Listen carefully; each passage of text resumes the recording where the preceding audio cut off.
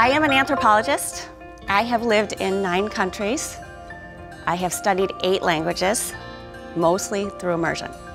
And what that means is not that I'm particularly good at languages, but that I have spent years and years of my life not understanding what people are saying.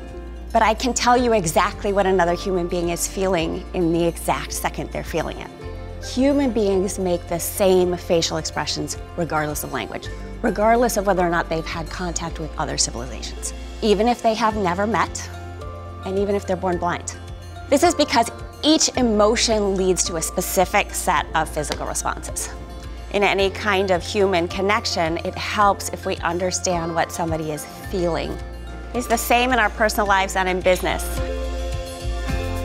Vulnerability is the key to human connection. What does vulnerability look like on the face? Your achy, breaky heart is on your chin.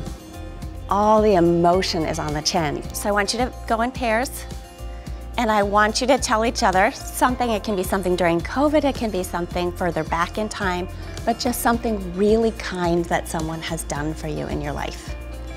And I want you to watch the chin of the person talking, because it will invariably pucker.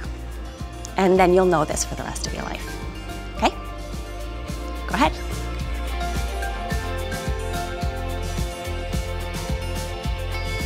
We can only be seen truly when we show our authentic selves, when we are willing to be vulnerable.